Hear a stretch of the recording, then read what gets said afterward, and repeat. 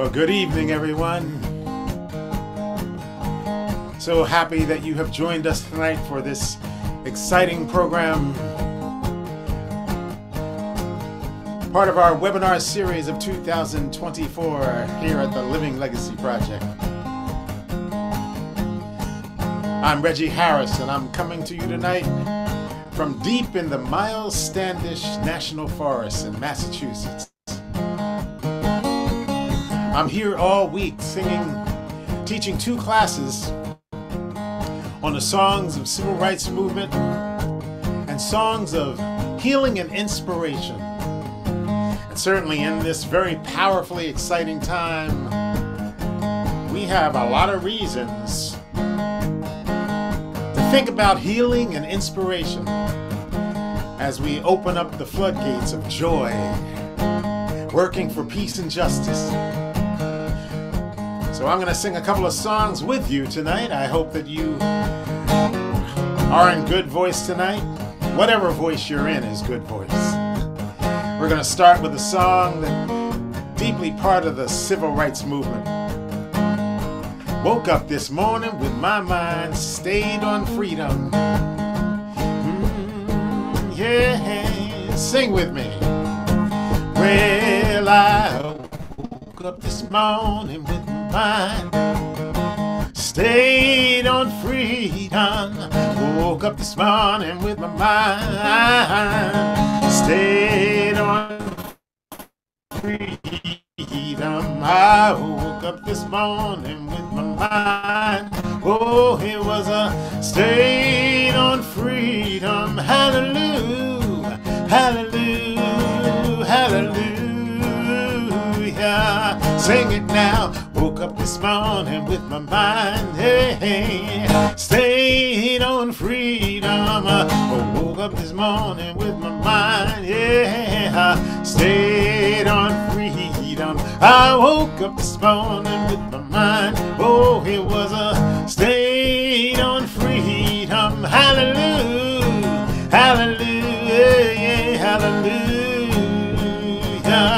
Now I'm singing and praying with my mind. Oh, it's a state on freedom. Singing and praying with my mind. State on freedom. I'm singing and praying with my mind. Well, now it's a state on freedom. Hallelujah.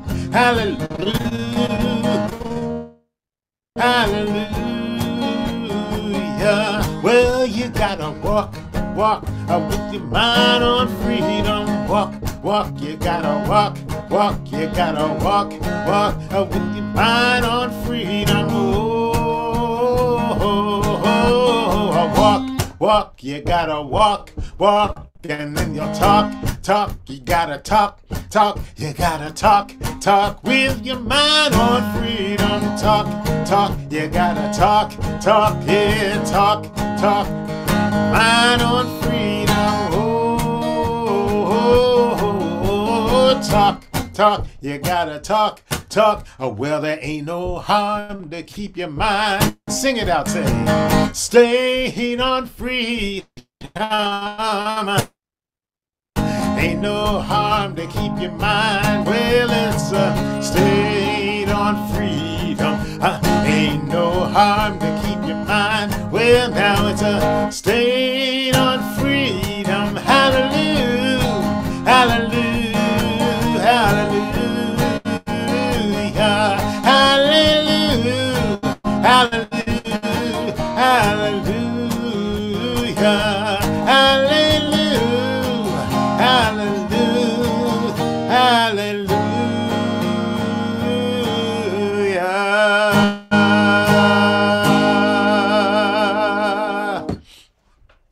Well, I don't know if you woke up this morning with your mind stayed on freedom, but certainly in this exciting year and time, we are focused on freedom and justice. And the Living Legacy Project has been working for year after year after year to bring these webinar programs. We started these in 2020.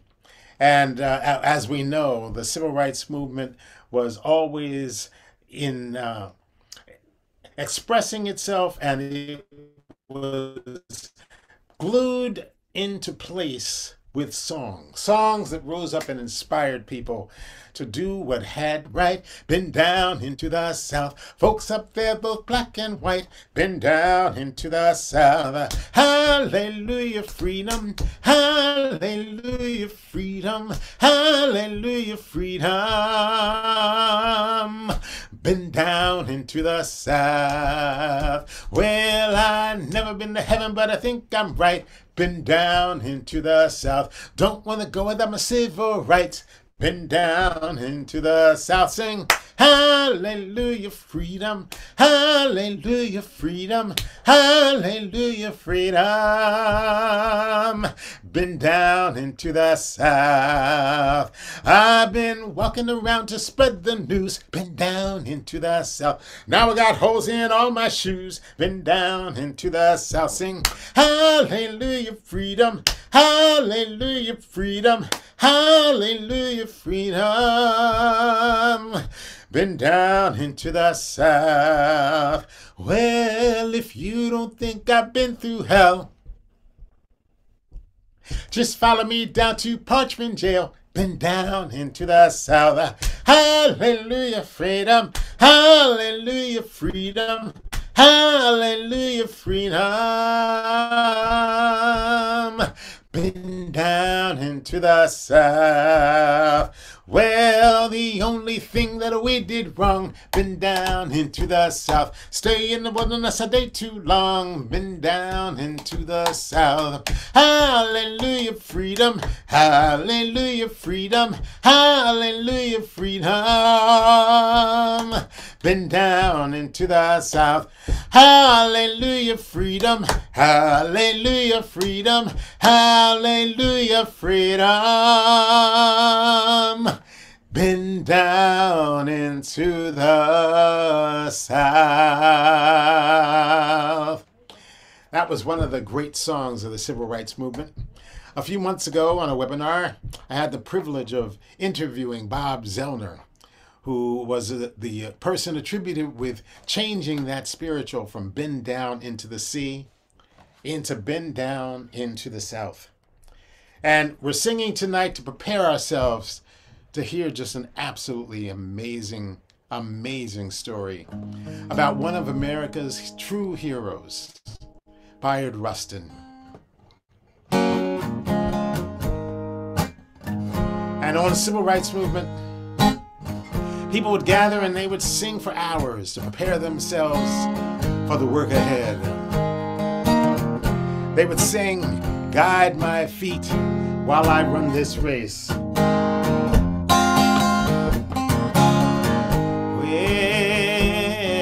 Well, guide my feet while I run this race. Guide my feet now while I run this race. Guide my feet while I run this race, 'cause I don't want to run this race in vain.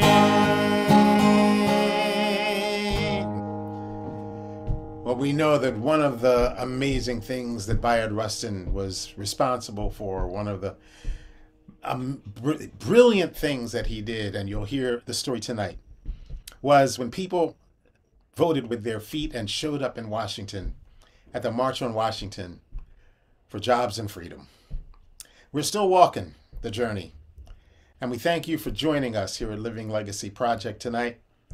We are so happy to put on this program to give you a chance to discover more about that amazing human being, Bayard Rustin. And to, as our host tonight for our program, we have one of our board members, the Reverend Carlton, who is going to introduce and moderate this panel. Carlton, take it away. Glad to do so. Though I think Annette might have had a few remarks to make before we got underway. Thank you Oh, so much for my. that Well, wonderful opening, Reggie. It's beautiful. absolutely. Annette, you're on. Thank you, Reggie, so much for being with us from deep in the woods in Massachusetts. We really appreciate your starting the night off with some music because how can you talk about the civil rights movement if you don't sing? So thank you. Thank you so much for being a part of that. I'm Annette Marquis, and I'm the Director of Operations for the Living Legacy Project. Our organization conducts pilgrimages to important sites of the American Civil Rights Movement, providing experiential learning opportunities to deepen our understanding of the movement by visiting the sites where things happened, talking with the people who lived it, and exploring what those stories teach us about the work that still needs to be done today. We're especially happy to share stories of Bayard Rustin with you tonight. Our moderator is the Reverend Carlton Smith. Carlton is an author, motivational speaker, and business owner. His book, Try My Jesus, Daily Reflections to Free Your Mind, Deepen Your Faith, and Invite Universal Love into Your Life, is available wherever books are sold and on trymyjesus.com. An ordained minister in the Unitarian Universalist Association, he has served local congregations on the East and West Coasts for many years before joining the UUA's Southern Region Congregational Life staff. As a native Mississippian, he values his inheritance from civil rights pioneers such as Ida B. Wells Barnett, Medgar and Murray Evers, Fannie Lou Hamer, Vernon Dahmer, and of course, Bayard Rustin. Carlton feels especially fulfilled when engaged in endeavors like he is tonight that carry their life-saving work forward. And being part of the Living Legacy Project is one of those, and we are honored and pleased to have you, Carlton. The program will last about an hour tonight, and afterwards you can join us in the Zoom meeting to ask questions and engage with our panelists in a more relaxed atmosphere. The chat will be moderated tonight by Pam Zappardino, a member of our board.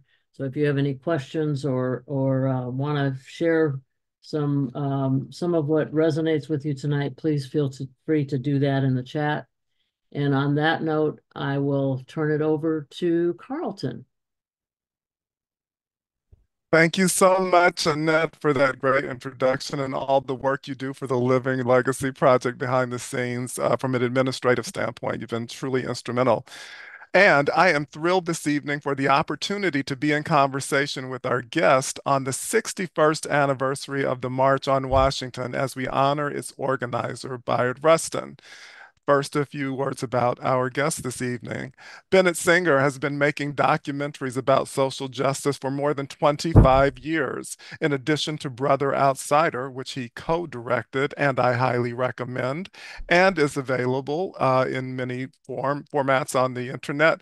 Bennett's credit include Eyes on the Prize 2, an Emmy-winning series on the history of the civil rights movement.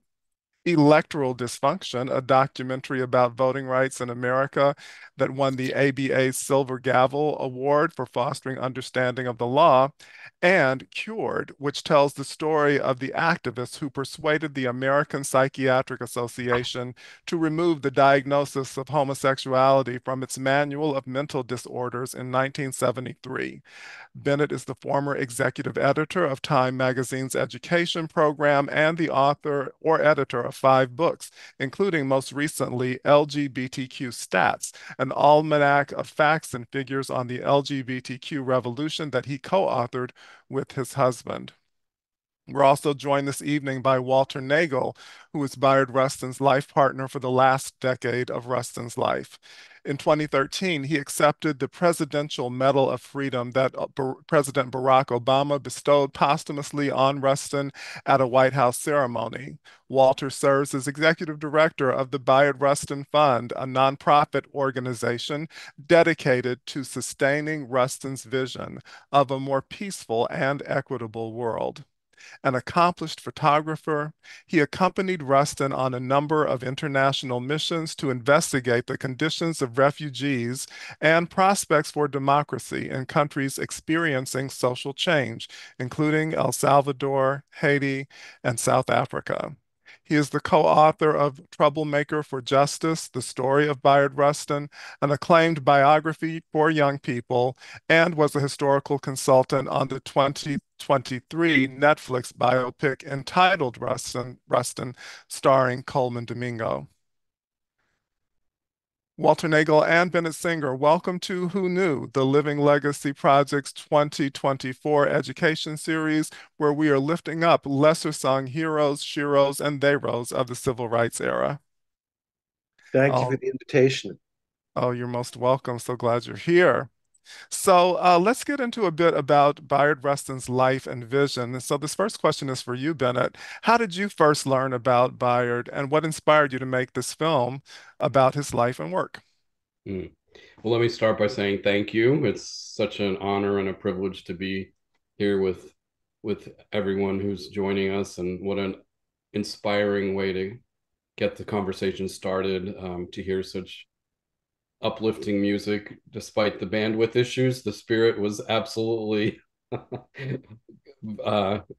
very clear and very uplifting. So that was really a great way to segue into this conversation. And as you said, it is the 61st anniversary of the March on Washington for Jobs and Freedom. So the timing is incredibly apropos. For me, I went to college in Boston and stumbled onto an internship after my senior year at Blackside Inc., which is the production company in the South End that produced Eyes on the Prize. Actually, it just occurred to me, I'm in Boston right now visiting some relatives, and I was seized by, just like a couple hours ago, I haven't been by, the company, the headquarters of that company in years, but I walked by 486 Shawmut Avenue a couple hours ago, and the company is no longer in existence. Henry Hampton, the founder, passed away some years ago. Condos are now, for better or worse, at least the building hasn't disappeared, but for me, it was such a life-changing opportunity. It was supposed to be this 2-month summer internship, turned into 5 years of projects, and really was the equivalent of film school. But at the beginning, my very first assignment was to fact check the section of the film and the companion book on the March on Washington. And so, like, on day 2 of my of my first ever job, or post-college experience, I discovered Bayard Rustin, whom I had never heard of, despite having taken various history courses where I should have heard of him, but I hadn't heard of him. And the more I learned about him, the more I came to understand. It really struck me that, I had to ask myself, was I reading a novel about a fictional character dreamed up by a very inventive author, or was this in fact a character or a figure from history? And obviously he was a figure from history, but the more I came to understand about his central role in bringing Gandhi's ideas of nonviolence from India to America, becoming a mentor to Dr. King during the Montgomery bus boycott, organizing, as we will talk much more about, the largest protest of the civil rights movement, and through it all, being remarkably open during the 40s and 50s and 60s about being a gay man, and connecting those issues of racial justice and economic justice and liberation for LGBTQ folks in one very intersectional life. It seemed to me that, his story deserved to be told. And that was back in the 80s when I first encountered Rustin. Fast forward about more than 10 years from that moment, and I ended up teaming up with a friend of mine, Nancy Cates, who also was motivated to tell Rustin's story, and with several of the people who had been on the Eyes on the Prize team, including Sam Pollard, our executive producer, and our cinematographer, Bobby Shepard, Lillian Benson, one of our editors. So there was a whole kind of confluence of filmmakers and quite a number of civil rights activists and historians who came together to be part of our team. And like any film, it was absolutely a team effort. It did take us 5 years, but the basic impulse was, it seemed to us that Rustin had been forgotten by history, marginalized by history, erased from history, or even, as one writer has put it, expunged from history. And that process of expunging someone from the historical record is obviously not about forgetting them unintentionally. It's a very conscious effort. And so we set out very consciously to rediscover Rustin and unerase, if you will, the omission, and really to bring him back from the margins to the center. And that, I think, was what was driving us to tell his story. Thank you for that, Bennett. And you were certainly on the front end of bringing his story to the fore. And of course, by the time the President of the United States is on the bandwagon, you know you've got some momentum going. Absolutely. Walter, thank you for that. And Walter, we wanted to check in with you. What would you say explains Bayard's remarkable self-confidence and authenticity? How did his identity or sense of self develop? Well, I think it really goes back to his childhood. He was raised in Westchester, Pennsylvania, a small town in southeastern Pennsylvania, fairly close to the Mason-Dixon line. And he was raised by his grandparents. His mom, his biological mom, was not married at the time, and her prospects for being able to raise a single child on her own in that time, we're talking about 1912 now, were not good. So his grandparents decided to take him in as their, I guess, seventh or eighth child, if you will. And his grandmother was Quaker. She was the daughter of someone who had worked as a domestic worker in a Quaker household in Westchester, rather prominent family. And Julia Rustin, Bayard's grandmother, went to Quaker school in Westchester for a couple of years. So she really instilled in Bayard the sense of Quaker values, the universality of the human family, but even more importantly, the belief to be authentic, to be true to your true self, and to be who you are openly and unafraid. So that influence was very early on. And then when Bayard started school, a number of his teachers really saw, I think, tremendous potential, both intellectually, but also socially. I mean, Bayard was a sort of a gregarious kid. He was very athletic. He was very musical, a kid of really many talents. And I think his teachers nurtured all of those abilities that he had. So he really grew up. At home, he really had a strong sense of being loved and being appreciated, and that was further added to in his school experience. So it really goes back to that time. Thank you for that, Walter. And Bennett, as Walter was just explaining, I mean, there were all of these many ways in which Bayard was not typical. He was a Quaker in a sea of Baptist and Methodist preachers. He was a gay man. He was someone who was affiliated with the Communist Party. All of these different things. So the title of the film, Brother Outsider, speaks to both the sense of being closely related and yet somehow kind of kept at a distance as well. And Bayard brought so much that defied people's assumptions about who he was and how he was and why. What were the spaces that you would say where Bayard was actually like a brother insider, where he actually had a sense where he belonged and there wasn't any resistance at all to what he was bringing to the table, beyond his relationship with Walter, of course. Right. I love that question. And as with so many projects, we struggle to find the best title.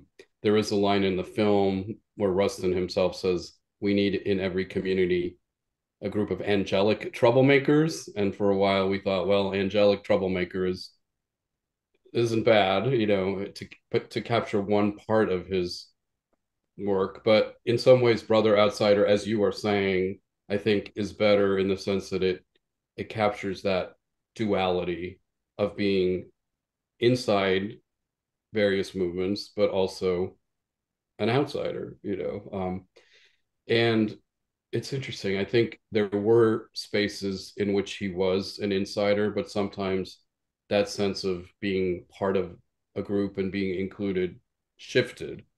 For instance, I think in his early organizing days, he was part of the Fellowship of Reconciliation, which was this group of activists who were out there campaigning for pacifism and espousing the values of peaceful social change.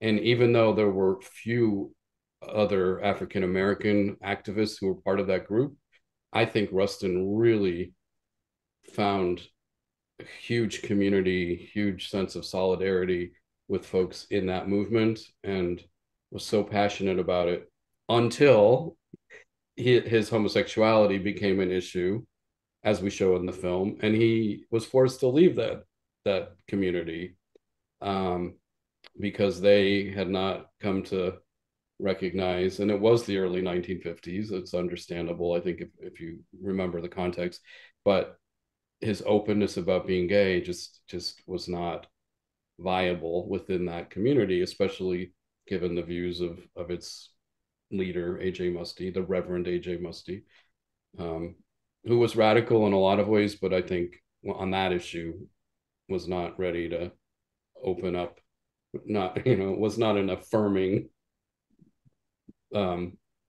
faith community in that moment. So there was, that was a sense in which his insiderness shifted to outsiderness.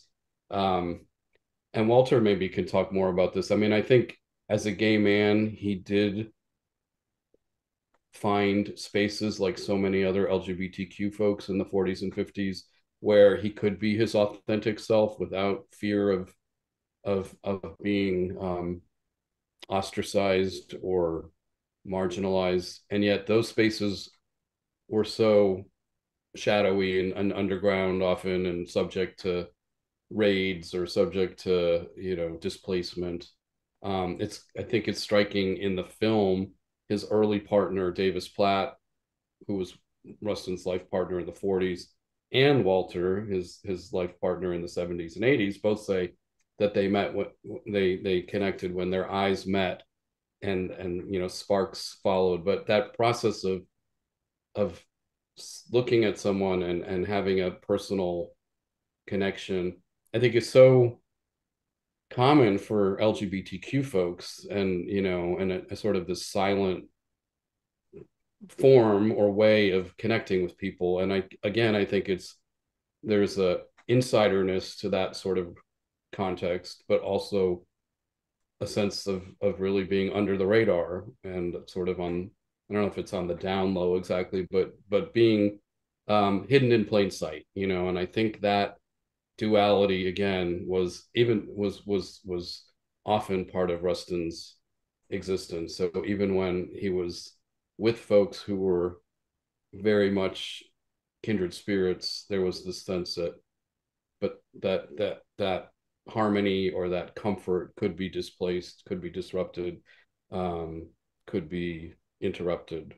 So it was, I think, a constant dance or a constant awareness that even when he was an insider, he that status wasn't necessarily secure or safe.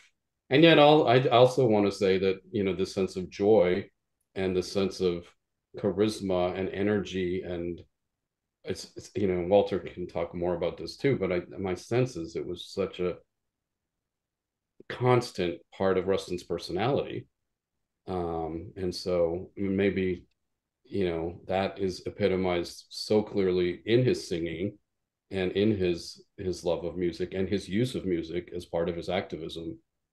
And so certainly it was such a gift for us as filmmakers to have 2 recordings of Rustin singing spirituals and other songs, and everywhere we possibly could we used those songs, and which do convey the sense of joy and activism as the soundtrack of the film. And they have this uncanny way not only of being beautiful music, but of telling stories and of telling Rustin's own life story. So in some ways, it's a form of narration, whether it's Scandalize My Name or Careless Love or Lonesome Valley. The lyrics of those songs have a way of telling Rustin's own story while conveying that sense of joy and sort of wonder that I think was with him through his 75 years.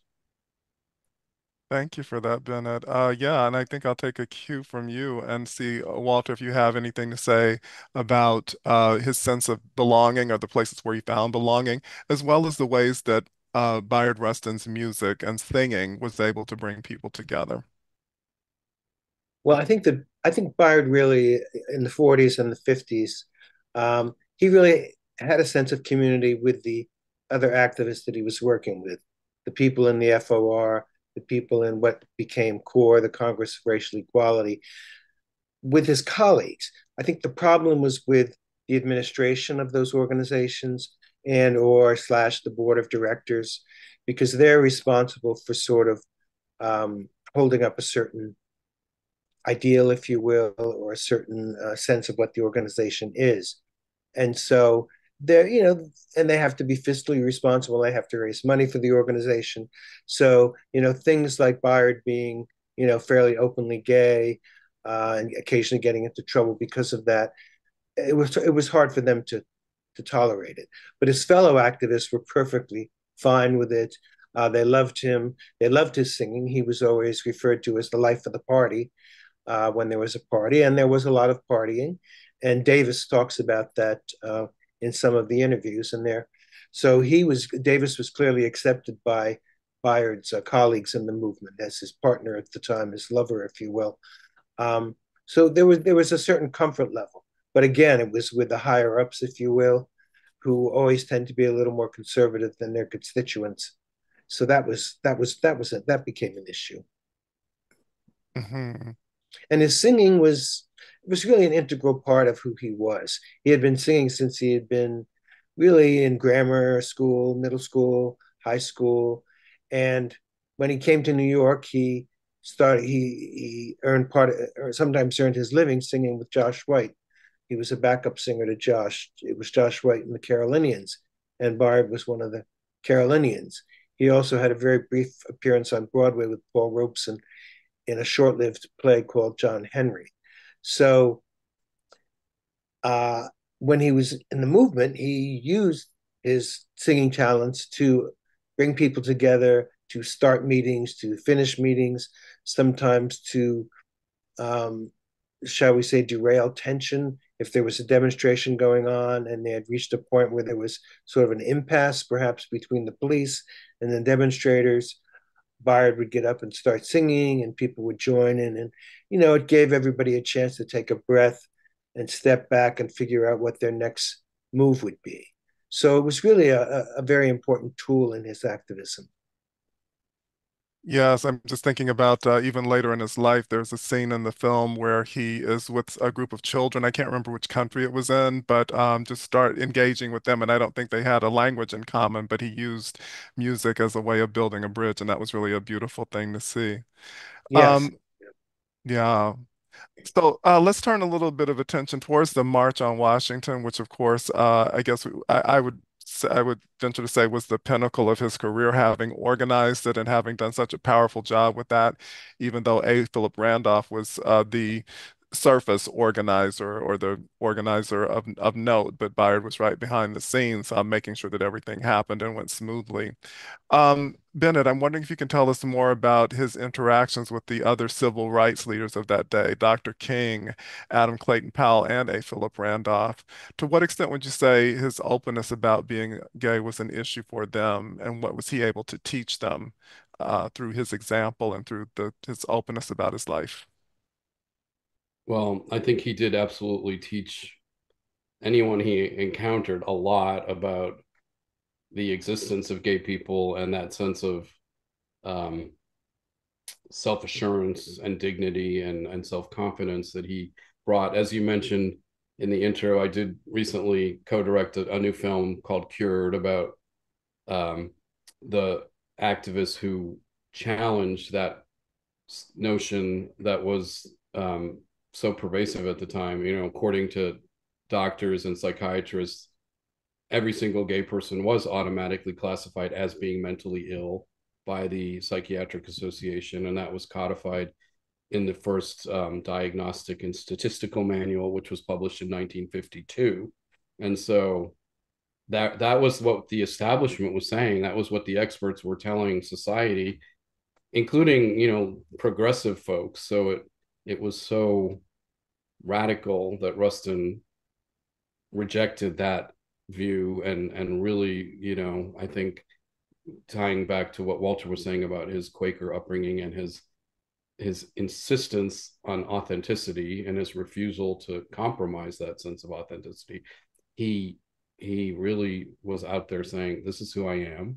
I have no need to apologize. I will refuse to hide. I refuse to lie. I refuse to get married, you know, and that he brought that into all of his professional experiences with Dr. King and others.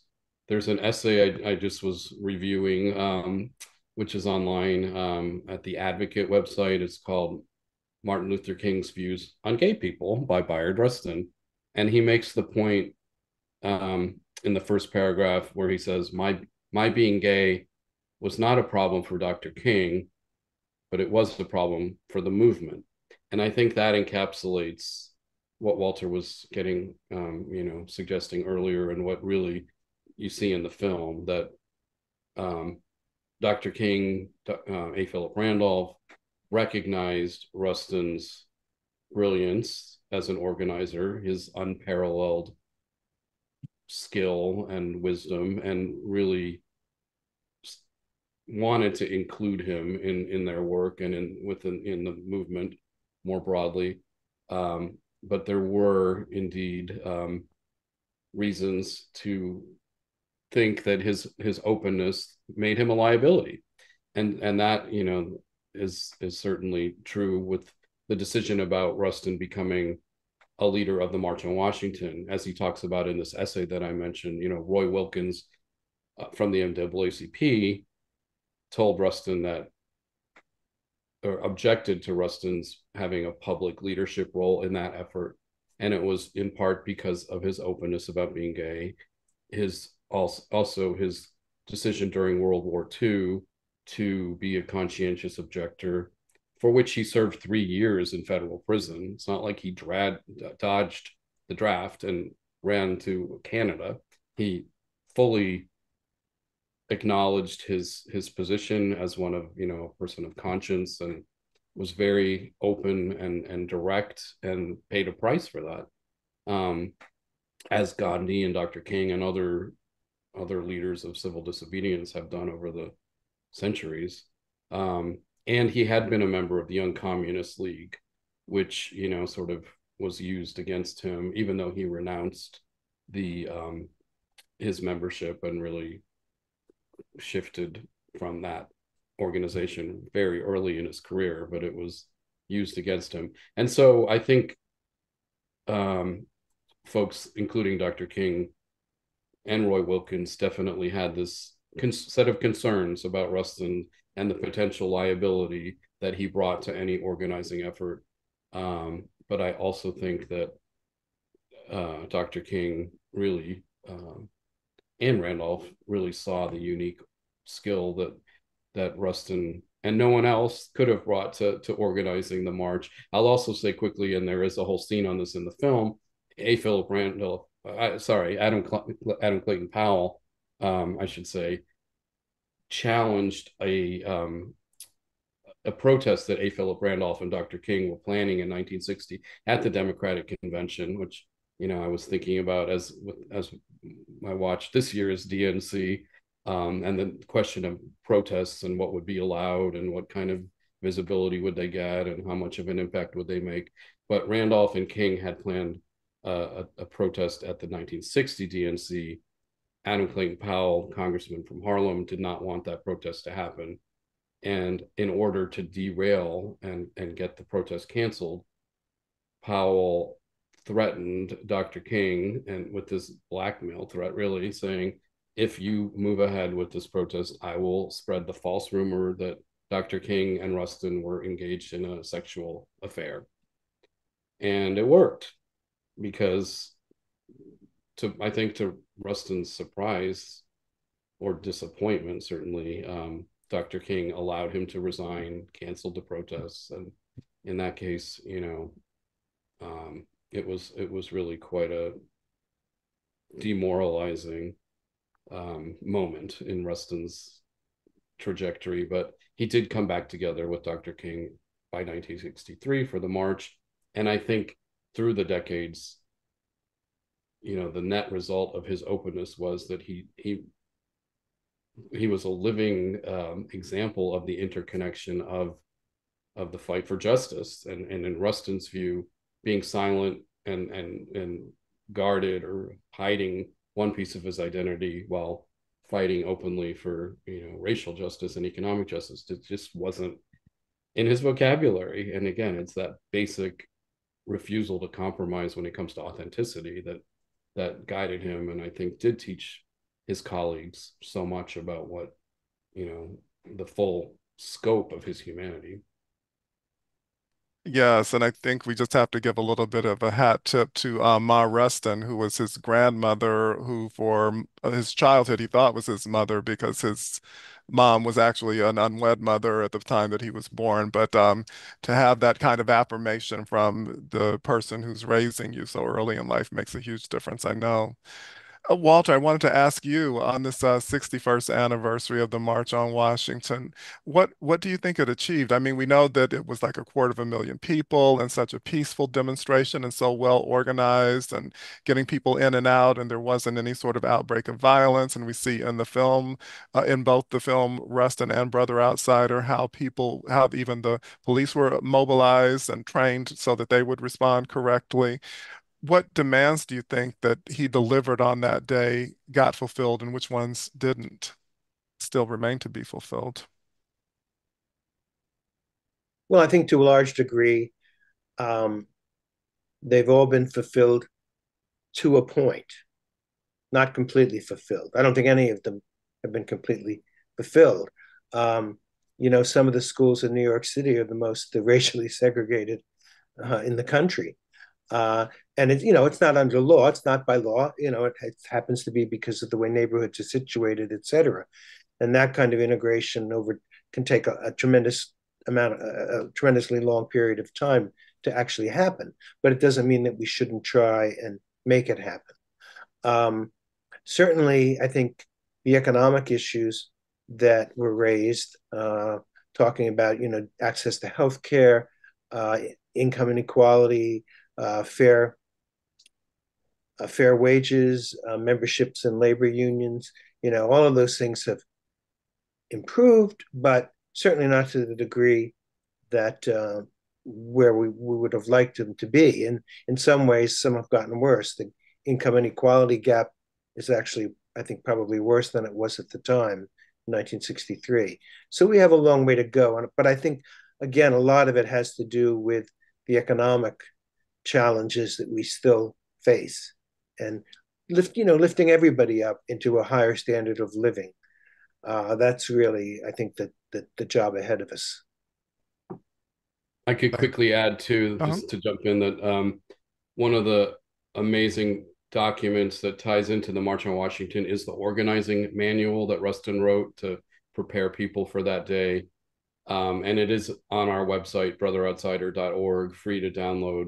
But I think it's such a great encapsulation of Rustin's talents and his multiple foci, his ability to focus on multiple things in a given document. Like the philosophical piece of it is brilliant. He's saying it's been 100 years since the Emancipation Proclamation, and yet there are so many unfulfilled promises.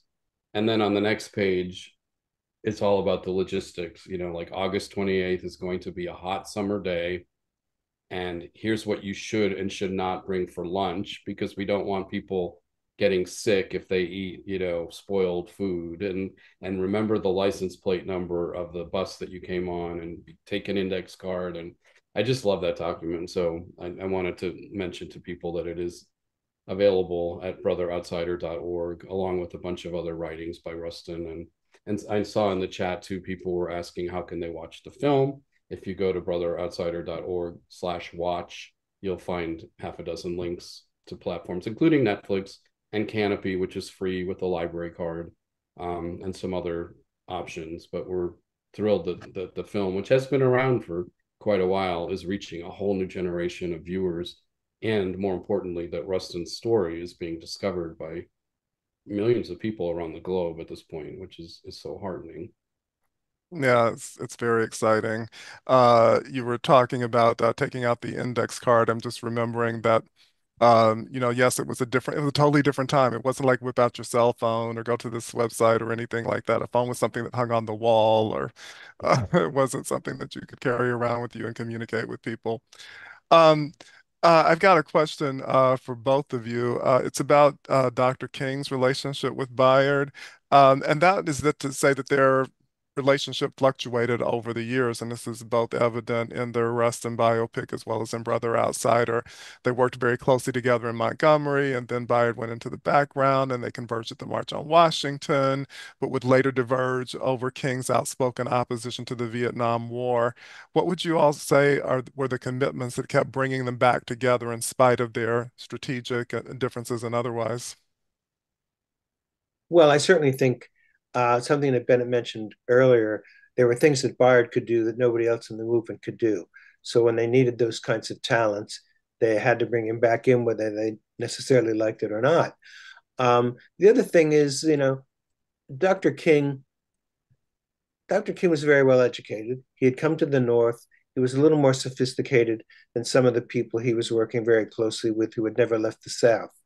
And, he was just a little more worldly, if you will. And he was somebody, Bayard, and he could relate very easily and very clearly on an intellectual level that he might not have been able to do that with all of the people that he worked with. So I think that also was something that helped their bond and helped them to grow as human beings.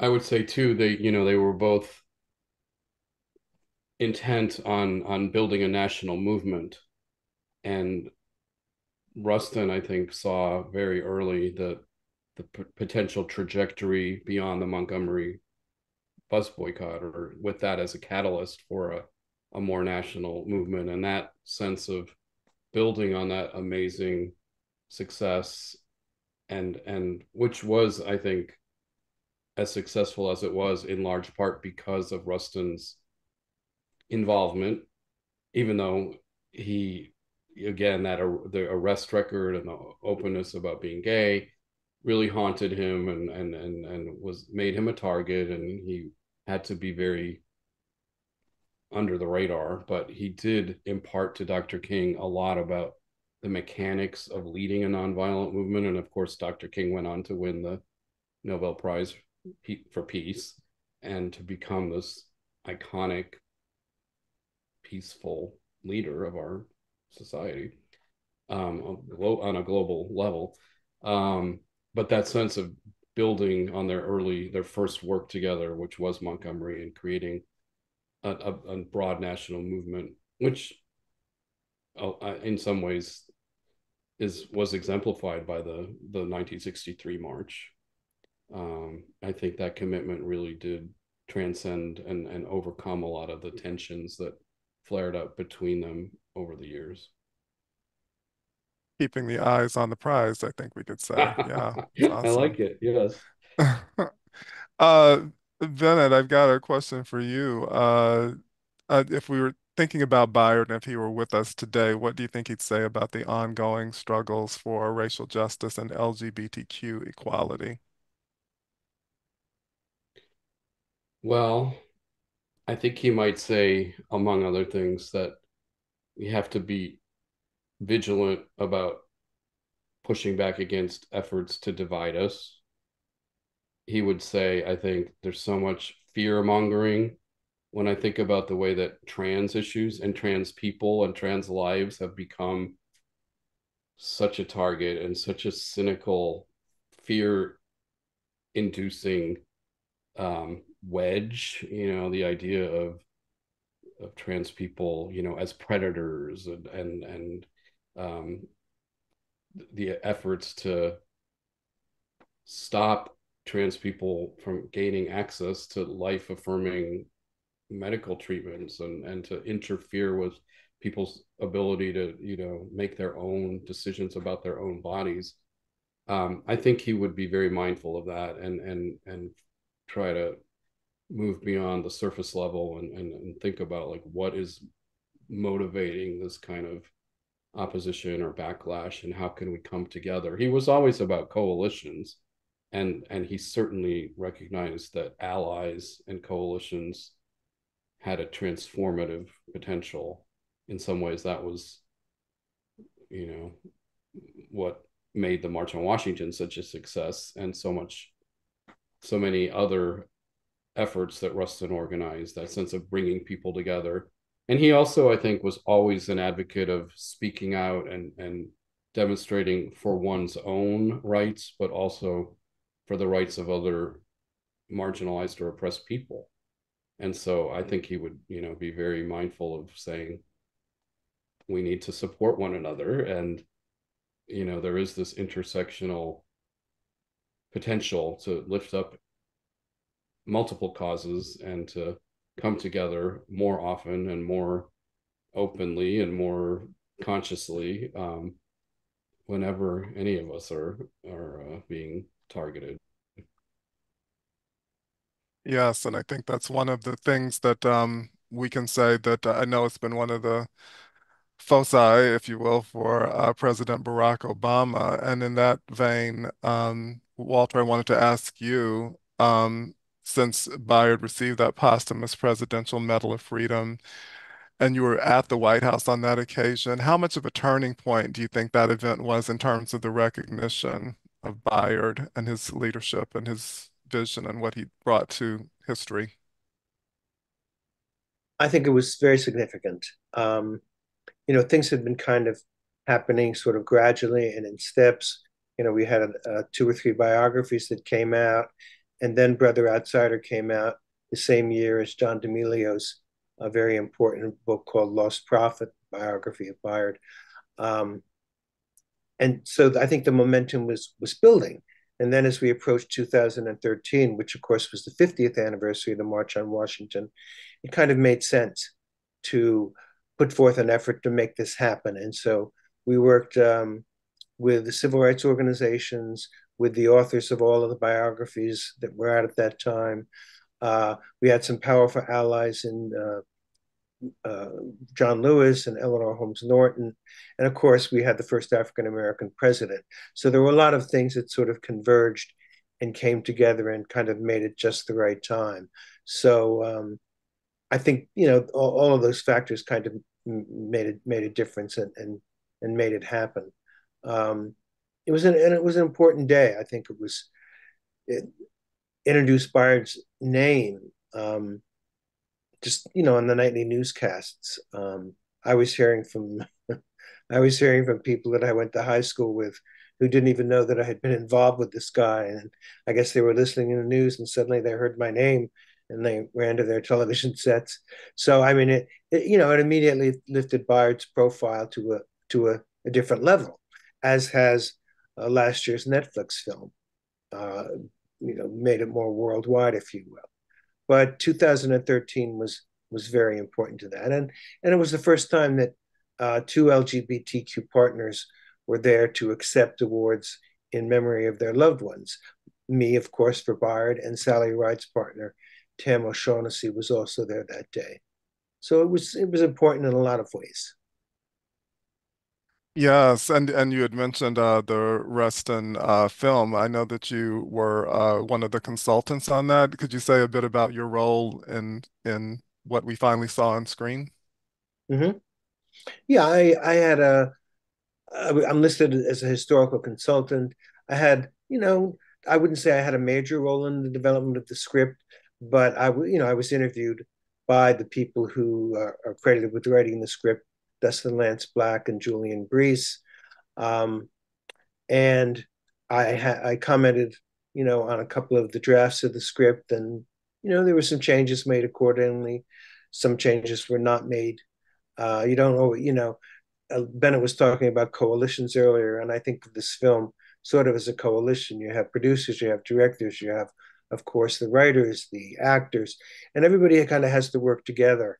And we're not all going to get everything we want, but hopefully we end up with a product that we are happy with.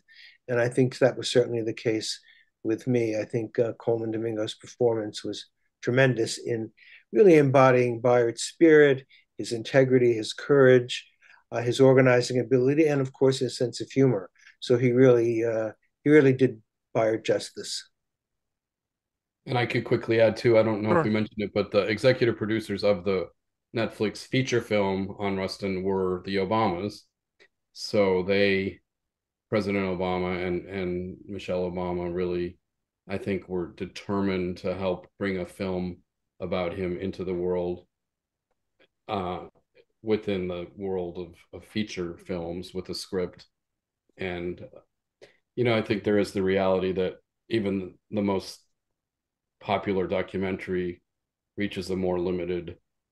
generally reaches a more limited universe than a feature film. But I'm really happy from our point of view on the documentary side that now folks can go to Netflix and watch both of them. And there was a New York Times review earlier this year that made the point that the films really do go together, and that the feature film really focuses on the March on Washington and that small period of Rustin's life, and our film is attempting to be a biography of his whole life, starting with his early activism and his childhood and going to the very end of his life as a international human rights activist, as you said, singing with children and in refugee camps in Thailand. Or was it Cambodia, Walter? I believe it was Thailand, but it was, close to the Thai-Cambodian border. Yeah. Anyway, they do fit together, and I hope folks who haven't had a chance to see both of them will consider tuning in. 100%. I highly recommend both of those films, and they do support one another for sure.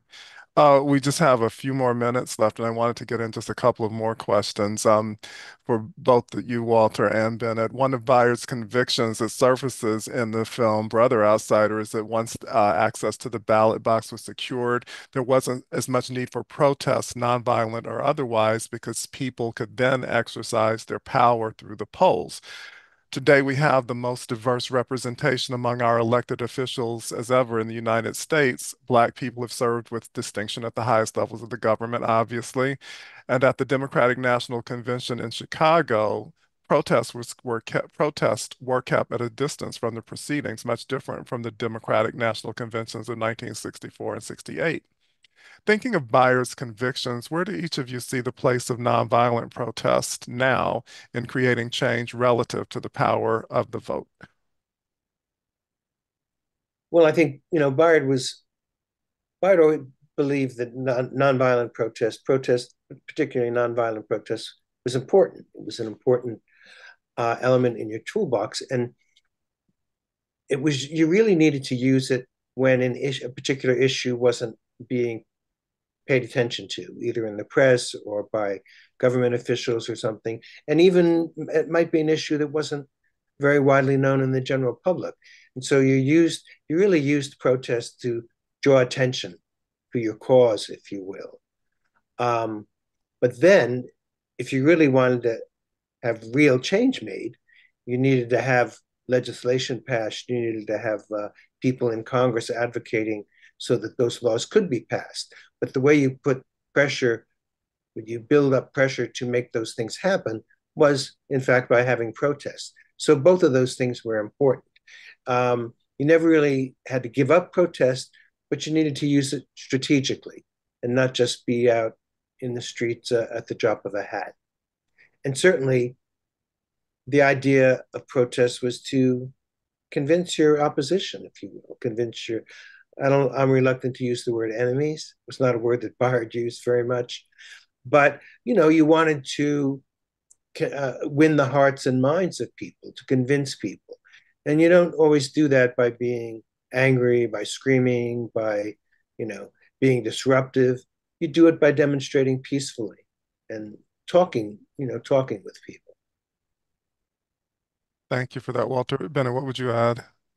I would add that in some ways that those strategies are as relevant in 2024 as they were in 1954 or 63. And we have shifted, as this webinar reminds us, to a virtual world, and there's so much potential that can be achieved through the internet and through social media, including organizing efforts. But I having been at a number of marches and seen the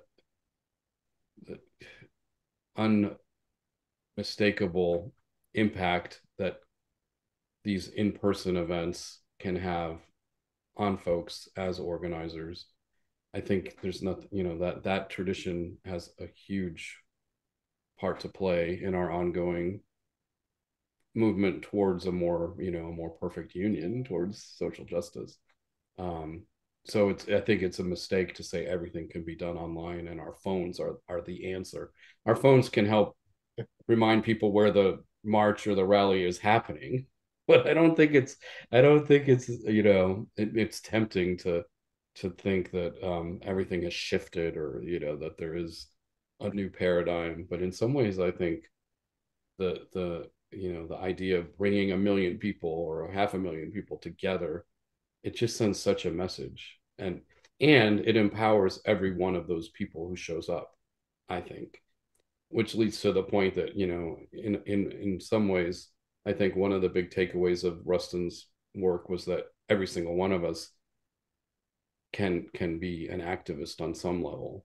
You don't have to be a professional protester or to be working officially for a protest organization to engage in activism. And whether it's around the family dinner table or in your faith community or in your neighborhood, each of us, I just think, and Rustin, I think would really drive that point home, has so much potential to speak truth to power, which, by the way, is a phrase that he invented or is popularized.